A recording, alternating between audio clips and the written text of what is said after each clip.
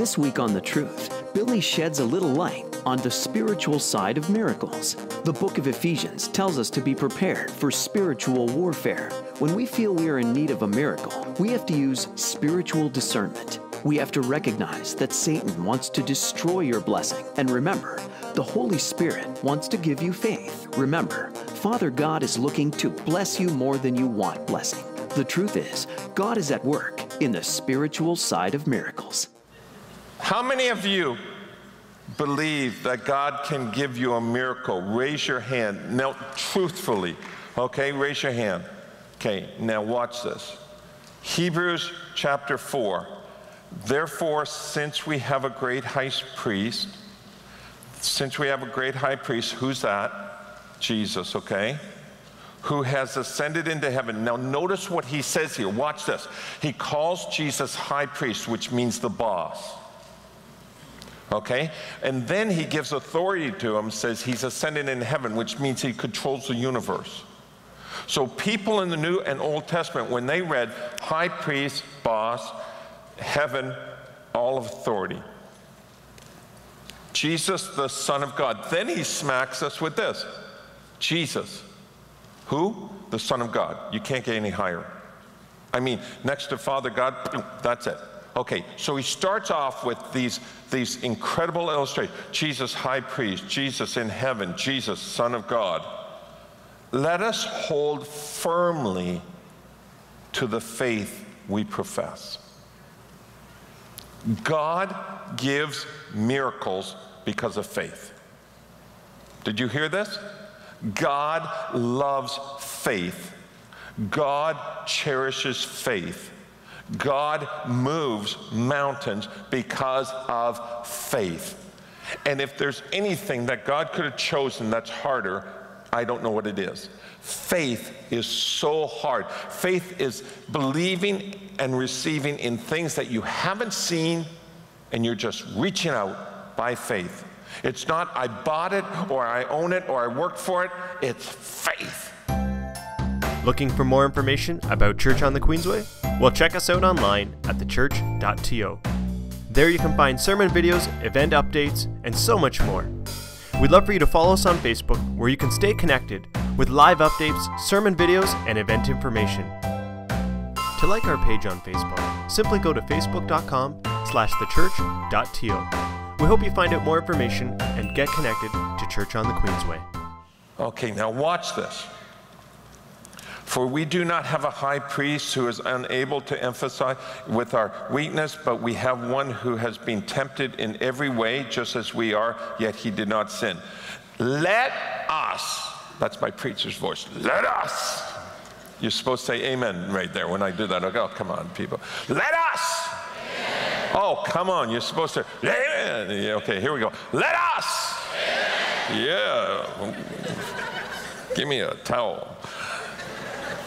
Let us. Some of you are so white. Let us then approach God's throne.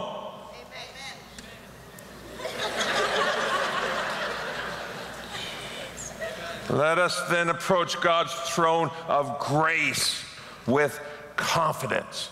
What's grace means? Unmerited favor. You and I don't deserve it, but He's going to give it. It's like going to the green machine and putting our card in, and we don't have any money in the bank, but we can pull out a haul. Isn't that right? Grace. What's grace? G-R-A-C-E. God's riches at Christ's expense. Let us approach God's throne with grace, with confidence, so that we may receive mercy and find grace to help us in our time of need. What does that say? He, the high priest in heaven, wants to give you miracles. Number one, spiritual warfare. All of hell does not want you to have a miracle. Now, I'm going to say that to you again because some of you don't understand this. The principalities of evil, the powers of darkness, Satan, the demons, everything, they do not want you to have a miracle. They do not want you to have a miracle at all. And what it says in Ephesians 6:10, finally be strong in the Lord and what? In his mighty power. What is mighty power? It means the miraculous working power of God. When I was saved, that's a miracle. When he took away my sins, it's a miracle. But there's healing, there's deliverance in this room today, okay? And what does Paul say to the church in Ephesus? Be strong in the Lord. That's great. And also in his mighty power. And this is where the church is missing it today. Oh, a lot of churches, we're strong in the Lord. We read, we pray, we witness. But where is the power of God? Put on the full armor of God so that you can take your stand against the devil's schemes. For our struggle is not in flesh and blood, but against the rulers, against the authorities, against the powers of the dark world, against the spiritual forces of evil in the heavenly realm. Therefore, put on the full armor of God so that when the day of evil comes, you may be able to stand your ground, and after you have done everything, you will stand. Now watch this spiritual warfare. For though we live in the world, we do not wage war as the world does. The weapons we fight are not weapons of the world. On the contrary, we have, or they have, divine power to demolish strongholds. We demolish arguments. We demolish every pretension that sets itself up against the knowledge of God, and we take captive every thought to make it obedient to Christ. And we will be ready to punish every act of disobedience once your obedience is complete. Listen to me carefully. There are two spiritual powers in this room, God and the power of hell. Hell is putting arguments in your head even before you came here this morning. For some of you, you're not going to get a miracle. Hell is putting in your head this morning, miracles happen to everybody else but you. And what does Paul say in 2 Corinthians? He says, you demolish those arguments, you demolish those imaginations, you demolish the pretension, the idols that sets itself up, and you bring every thought under the captivity of Christ. Looking for information about Church on the Queensway? Then visit us online at www.thechurch.to. It's a great place to make online donations, view sermon videos, and get news about upcoming events. That's all online at thechurch.to. I just had somebody come up to my office in between services. The person comes in my office, says, you won't believe this. I said, go ahead, test me. The person said, I went forward in the last service and got anointed with oil to heal my knee. And I was standing there and nothing happened. I went back to my seat, and in my head just became full of, nothing's going to happen to you. And he said, as I stood there just worshiping Jesus, all of a sudden my hands were up and I just felt tingling all over me. And he says, all of a sudden, he said, I just felt cold come all over me. And he says, as I was standing there, he says, all of a sudden, I have no idea. I thought the air conditioning had just come on. And I'm looking around trying to figure out what is happening to me. And I'm looking at my arm. My left arm's got goosebumps on it, but my right arm doesn't. And he says, nobody knew this morning, but he said a few days ago, he said, I pulled my arm out, dislocated my shoulder and my elbow. And he said, I've been in incredible pain, but I went forward for my knee. And he says, all of a sudden, God snapped my arm, and I have no more pain in my arm.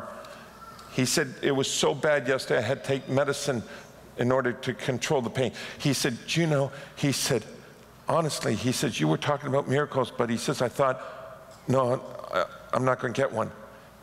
He says, it's those arguments, those imaginations. Do you know, some of you got this argument, I'm not worthy. That's grace. You are. Some of you say, well, I don't have enough faith. You got enough faith to be here this morning. That's mustard seed. Let it grow. See, what the Bible says is we demolish. Now, let me take you to number 2 on this is this. We're going to move fast. Spiritual discernment. Spiritual discernment is where we get the thoughts of Christ, not the arguments of the world.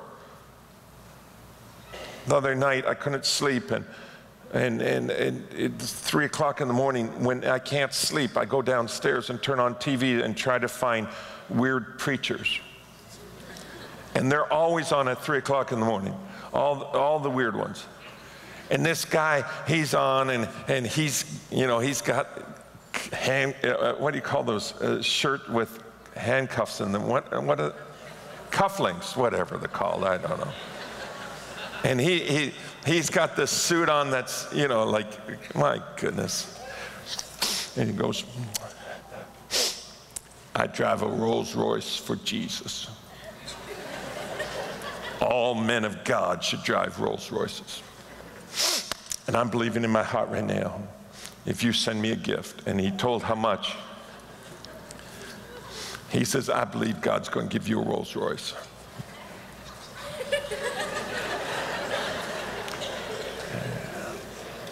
And I think he's got ants in his pants because he keeps like this, man, you know. And I'm sitting there, I'm just getting, you know, like if I had a gun, I would blow the TV apart. Seriously, I told Shelley, never put a gun in my house. We're going to, TV's first thing to go. Next to those people who phone and say, would you like your ductworks clean?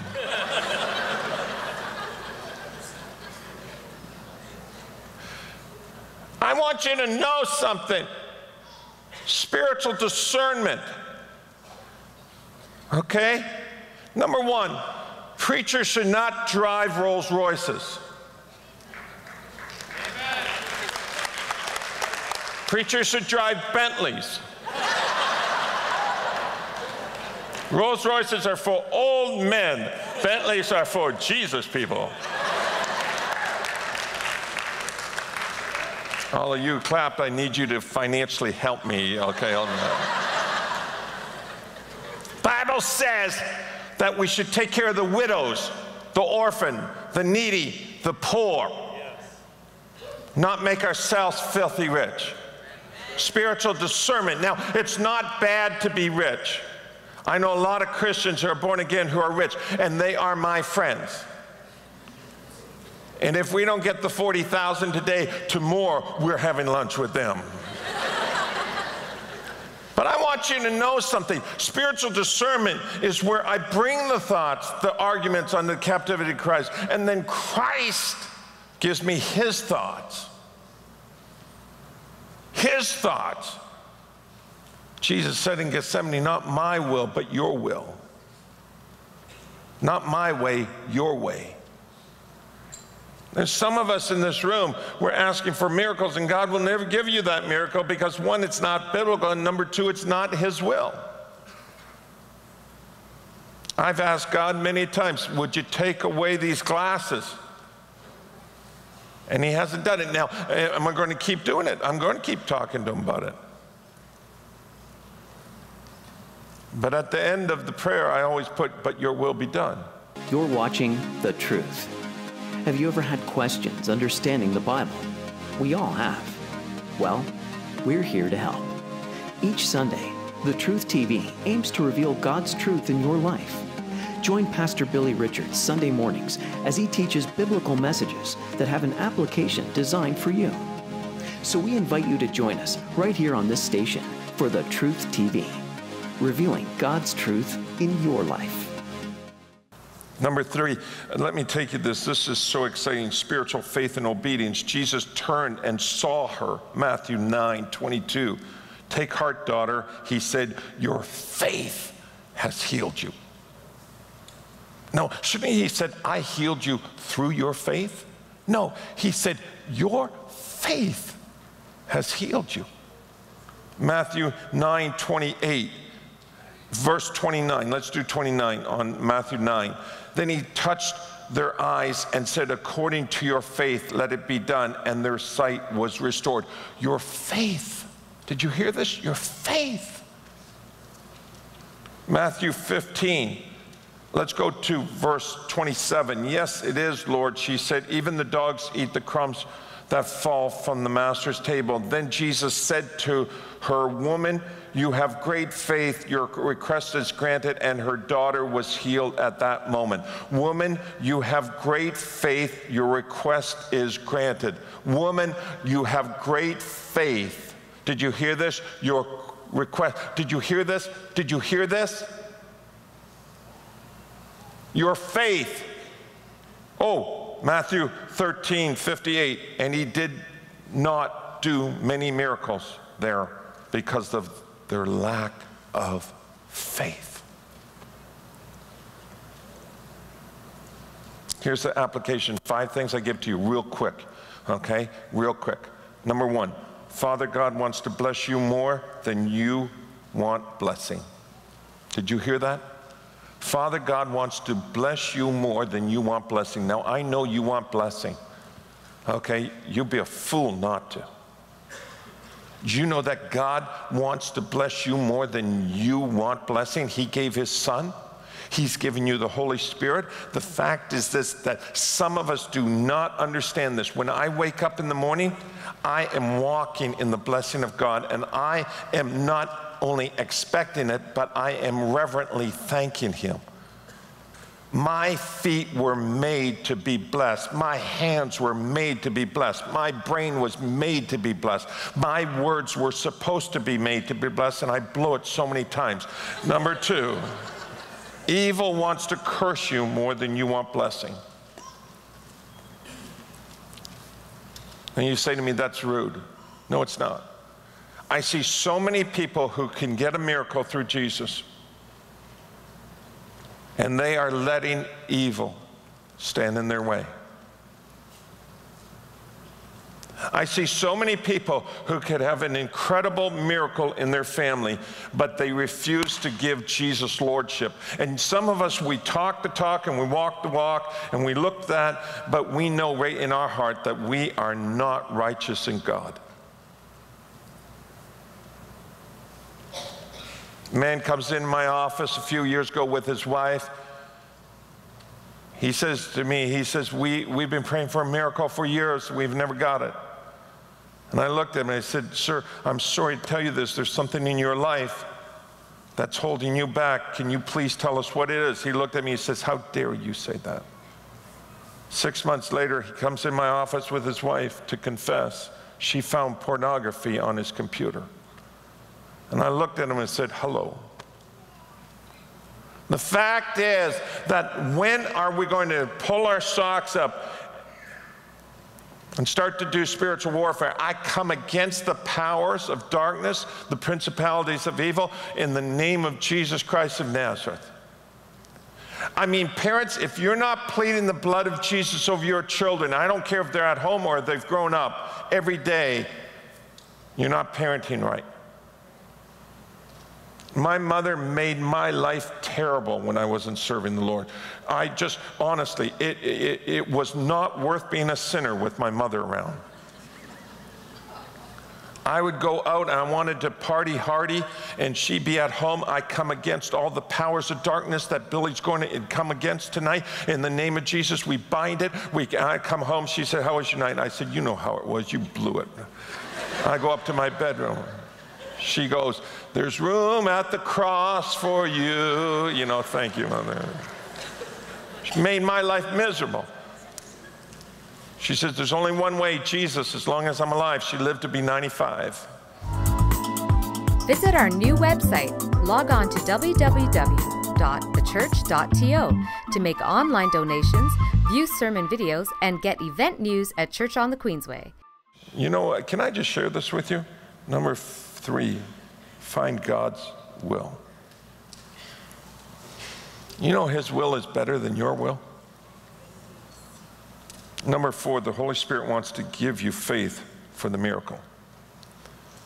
See, what he wants to do is he wants to take that little mustard seed of faith you have and he wants to make it grow. All week I've had the power of hell coming against me. I'm in Los Angeles, California. After school, I would go out into the parking lot of the hotel. The people in the hotel just thought it was really funny because I just walked up and down. It was 150 yards up and down the back parking lot of the hotel. And I walked there, and I kept walking, just praying for today. You wouldn't believe how many thoughts came in my head. God's not going to move.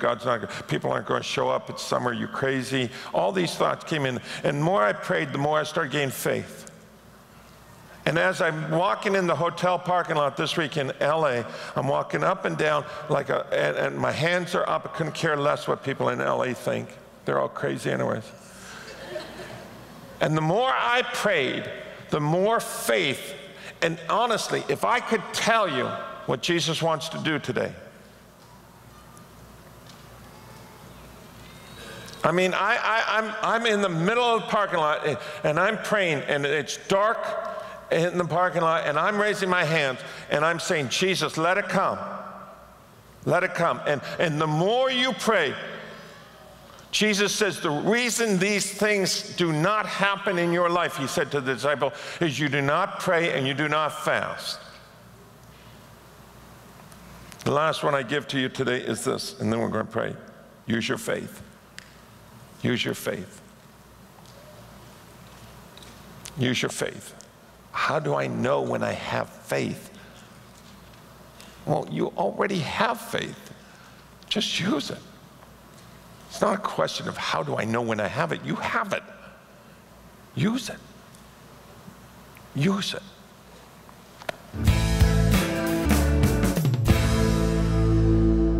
Thank you so much for watching The Truth. I want to show you something that's changed my life. I have a very close friend in Montreal. His name is Claude Hood. He has the largest church in Quebec. It's incredibly large. It's over 4,000 people attend every Sunday. He just finished writing a book called Increase Your Faith. And this book has really changed my life. And what I want to do is ask you if you could help support the program today, The Truth. Now, if you financially can't, don't worry about it. But if you can help us today by sending us a donation of $25 or more, what we want to do is send you this book free by Claude Hood, Increase Our Faith. Now, let me just share this with you. This book has really changed my life. But the second thing I'm asking for is if you could help us financially, because we believe the program is changing lives also. So here's the deal. If you phone us and the lines are busy, that means all our prayer counselors and our phone counselors are on the lines. Keep phoning until you get through, or phone us during the week when the office hours are from 8:30 to 4:30 Toronto time. The second thing I want to say is this. If you want to go online and donate, you can. When you go online to donate, make sure you mention in your donation Increase Our Faith or The Truth television program. Hey, listen. Thank you so much for being with us today. Remember one major thing out of everything. Jesus loves you. Jesus is not a religion, he is a relationship. And Jesus loves you with all his heart. Second thing I want you to know is we at Church on the Queensway would love you to come and visit us on a Sunday. We would love you to be part of us. Matter of fact, after service, please come up and introduce yourself to us. As I travel across Canada and the United States, people are always coming up saying, your show touched my heart. By the way, I just want you to know, we love you very much. God bless you. See you next week. Church on the Queensway, a great place for everyone, invites you to join us on Sundays for our traditional service at 9:30 a.m. You can also join us for our non-traditional service each Sunday morning at 11:11 a.m. And if you're looking for somewhere to go Sunday nights, join us at 6 p.m. in the chapel. That's not all. Friday nights is our family night, and it all gets started at 7:30 p.m. each Friday night. If you need more information, check out our website for sermon videos, online donations, and more at www.thechurch.to.